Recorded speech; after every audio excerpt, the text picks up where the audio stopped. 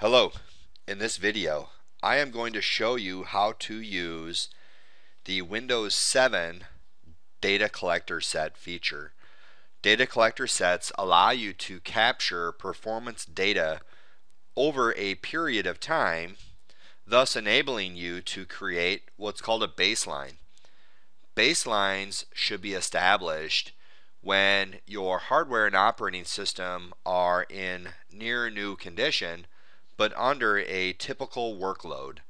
So we will capture performance data and create a baseline, and as you move into the future you always can benchmark your current statistics then against the baseline to help you performance tune and or solve performance problems. So we're going to start by launching the performance snap-in. To get there, I'm going to click on Start, and I'm going to shortcut and right click on Computer, left click on Manage. I now have Computer Management open, and I've got the performance snap-in as part of that. If I expand performance, I've got data collector sets. And as I expand data collector sets, I've got user defined as a folder. When I right click on user defined, I can specify new data collector set. And now a wizard pops up to enable me to create my new data collector set. So I need to create a baseline. So I'm just going to call it the BK-CL1 baseline. That's the computer I'm actually using. Typically, you would use a performance monitoring computer to generate a baseline on a different computer. The reason you do this is performance monitoring generates overhead that shouldn't factor into the computer you're actually monitoring. So for demonstration reasons, I'm going to monitor this computer. So I've put my name in BK-CL1, and I want to create my data collector set manually, and then click Next. I need to choose to create data logs or to set up a performance counter alert. An alert is going to let me know if there's a performance event that has occurred outside of a threshold that I designate, which is not what we're doing. We are capturing data over a period of time. So I'm going to create a data log, and I would like to use performance counters. So I'll click on Next. And now I need to add my performance counters. So I'm going to click on Add, and I want to add two counters from the processor object. I'd like to add percent processor time, and I'd also like to add interrupts per second. Whoop, went too far. Interrupts per second. I now want to go to the system object, so I'm going to collapse processor and scroll down to system. I'll expand system, and I'd like processor queue length as a counter. So I'm going to select the processor queue length and then scroll up and collapse system. I now want server work queues, so I'll expand server work queues, and I'd like queue length. So I'll highlight queue length and add that. And now I want memory page faults per second and memory pages per second. So I'll expand memory.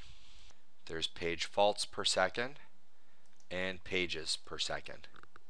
I'd also like memory available bytes and memory committed bytes. So there's committed bytes, and scroll up a little bit. There's available bytes.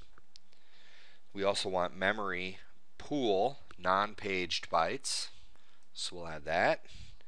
And now we've got some physical disk counters we need. So I will collapse memory and expand physical disk, and I'm looking for percent disk time. So we'll add that, and we want the average disk bytes transfer. So I'll add that. Went too far. Current disk queue length. So we'll add that. and we want disk bytes per second. So we'll add that. And now we need a logical disk counter, so we'll collapse physical disk and scroll up to the L's. There's logical disk. We'll expand that. We want percent free space, and then we can collapse that, and we need some network interface counters, so we'll expand network interface and choose bytes total per second and output queue length. So we'll select that, and then we need the server object. So let's collapse our network interface and scroll down to server object and expand server object, and then we'll do bytes total per second, and we'll add that. So I've now just added a bunch of counters to my data collector set. This is just a generic set of counters you can use to create a data collector set for a baseline. Do a little research and choose which ones you feel are most relevant. Keeping in mind there's 4 primary components to a computer, and you want to make sure that you have accurate representation of all 4 components. The components are processor, memory, disk drive, and network. So you want to have a pretty good representation from those 4 components. So we're going to move on now. I'm going to click OK, and it gives me a summary page of which performance counters you would like to log. Now we need to adjust our sample interval, and I'd like my sample interval to be once every 10 seconds.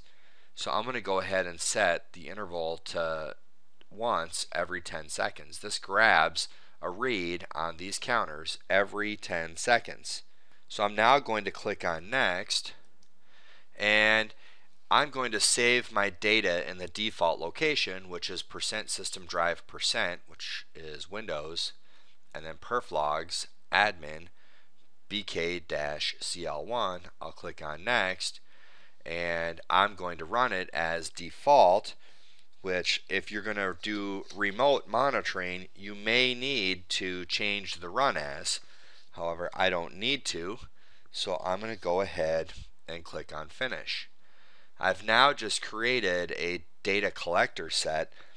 The next step to do is to schedule this data collector set to run. So if you right click the data collector set and then left click on Properties, we have a Schedule tab.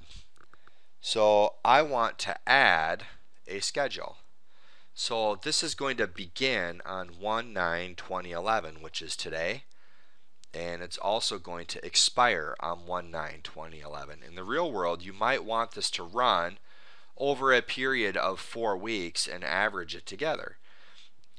I also want mine to start at 9:33 p.m., which is right around the corner for me. I'm at 9:29 p.m. right now, and I only want it to run on Sunday, which is also fictitious in this environment. In the real world, you should start your data collector sets right when a normal load is occurring on the computer or in your server infrastructure, and you should turn it off at the end of the business day and only run your data collector set on actual business days. Because if you have a lot of idle time factoring into your baseline, it will skew the results. So your result set should be actual business usage under a normal load. So I'm going to go ahead and click OK, and I have now set up a performance monitor schedule. However, I need to build a stop condition in, and my stop condition will be an overall duration of 10 minutes, which is also not reality. Typically it would be 8 to 9 hours depending upon how long your business day is. So I need 10 minutes. And I'm going to go ahead and click OK. And now I've got a data collector set that's going to start running in 2 minutes. It will sample data every 10 seconds, and then it will stop itself in 10 minutes. So I'm going to pause this video for the next 15 minutes, let my data collector set go and capture this data, and then we'll come back and review it when it's done. So please stand by.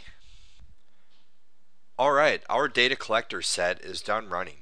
So let's minimize the data collector sets and open Windows Explorer and take a look at what we have. So I'm going to expand C, and then I'm going to expand perf logs, and there's the BK-CL1 data collector set. So if we go ahead and expand that, we have our data collector 01, which was modified at 9:43 p.m., approximately 10 minutes after it started running. So if we double click on data collector 01, we get our performance monitor screen open, and you can see here from 9:33 to 9:43 we had some action.